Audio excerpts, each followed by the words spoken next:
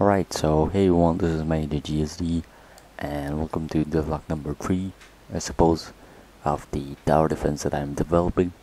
This time I added a lot of features and a lot of new stuff, so let me just show you once by playing the game. I'm sorry for the shuffling noises if there are any. I'm using a desktop mic. And of course it'll take a long time to enter play mode, as you can see right here. So yeah, so first off, as you can notice, there's a new weapon, and it's basically a mortar which shoots bombs, I guess, bombs or rockets as you may call them. Yeah, it basically shoots bombs and rockets. And I also added these enemies with these health bars up top, and currently these two are merging just because they are close by, but anyways, you get the idea. And so if I just take a new mortar, and this model I made in Blender, and I don't know what just happened. Did this freeze on me? Yeah, I think it just froze on me. Yeah, what is happening? Alright, so as you can see right here, there's this mortar model. It looks like a Wi-Fi router to me, but still, it's just a mortar. You place it down like that and it's just going to shoot stuff. And currently those two enemies had lower health than this one, so those two were killed on impact, and this one takes a little bit longer to kill just because he has more health. And let me just show you how much health he has. So currently he has 280 health. It's going down 200 now, 120. And yeah, as you can see, the mortar is calculating projectiles and just shooting at them.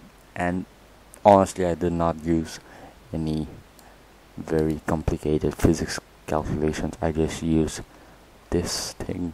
Let me just show you. So first, edge it. Oh my god, did I just? Okay, so let me just show it to you again.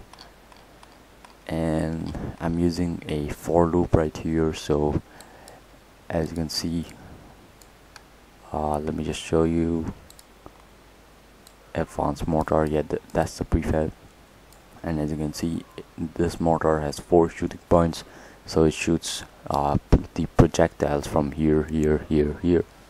So first of all, we have a array of transforms. I'm sorry for that noise. Those are just the stray dogs. I don't know what to do about them. But yeah, there's an array of game objects or transforms, as you may call them. And for each array, I mean for each game object in that array, we are going to instantiate a new projectile or artillery ball, as is the variable right here, in that barrel's position. And we're just going to apply some force based on the direction will be, of course, the barrel's forward facing point, and distance to target, which is basically calculated by vector treated distance method. So let me just show you, where was it? I think it was somewhere. Yeah, I don't know, but it's basically vector treated distance. Where was it? I wrote it somewhere. I think distance to target, shortness, I don't know, but I remember using a vector treated distance method.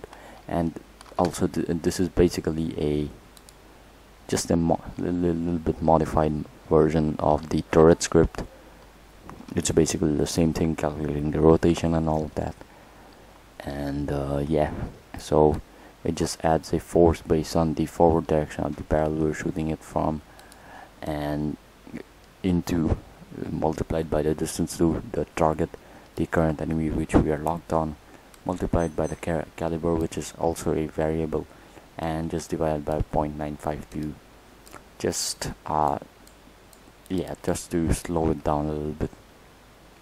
And yeah, I'm pretty satisfied with the result. And of course you notice that I added a bunch of more UI things. I'm really sorry about those stray dogs, if you can hear them. Yeah, let me just play the game once again. And this model I made in Blender yet again, and currently this render looks like shit compared to this one right here. So let me just buy the mortar again, and also I made it green. That looks nice. And yeah, there's this particle system that goes up every time the mortar impacts this thing. The bullet just hits the ground or explodes or whatever you may call it. But yeah, so those were the scripts. Let me show you the new script that I made. Yeah, I forgot to show you this, upgrading the building. Thank God Visual Studio Code just showed me this. So what I mean by that is that you place down a mortar and it's just shooting like a normal mortar should. And as you can see here, these are the current stats of the mortar. Its level is 1, its max level is 4, its damage is 20, its fire rate is 2 per second. Yeah, 4 bullets ejected from each barrel per 2 seconds, and its range is 10. But if I click on this right here, and if I can upgrade this, and as you can see, the level is going up. Of course, the damage is going up and the fire rate is decreasing, so we're shooting faster, and the range is the same. I don't want to change it. And if I just click away, it'll do that. And I just noticed what my money isn't clamped to 0 for some reason. I don't know, but still, yeah. So I cannot, of course, buy this turret right here because I don't have enough money. So let me just reload the game. It works for the turret as well, basically. So let me just show you for one last time. It'll not load, of course. And as you can see right here, these UI elements, please reload. Working on a 4 GB RAM machine is literal pain. That too with an HDD and an i5 6th generation. Please, okay.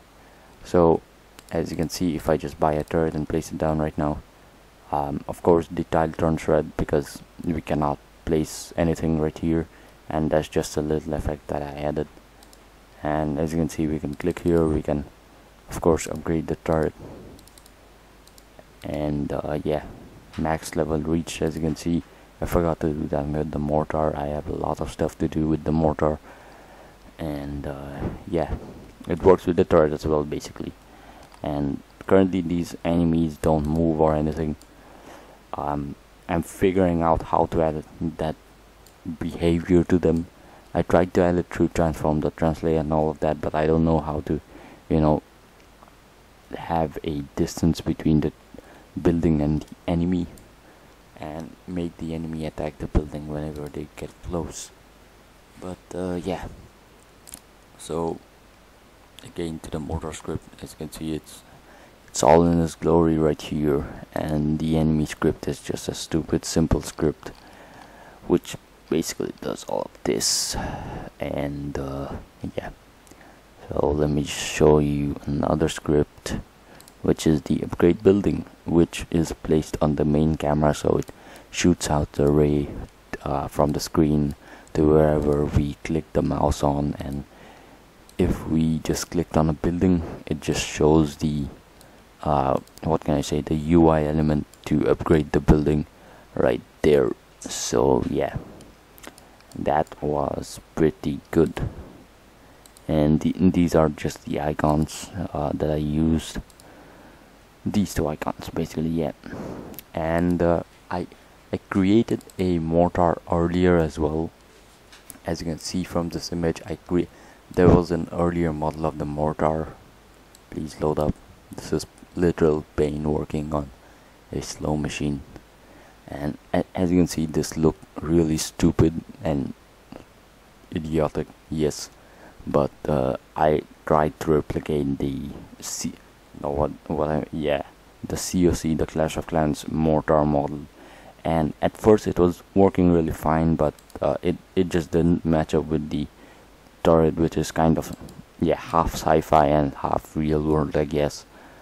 And the mortar model looked really stupid, and I just wanted to make something similar to the turret and something which just matched the style. So yeah, it was working fine, and then I had to redo the scripts and all of that, and that took like 2 days.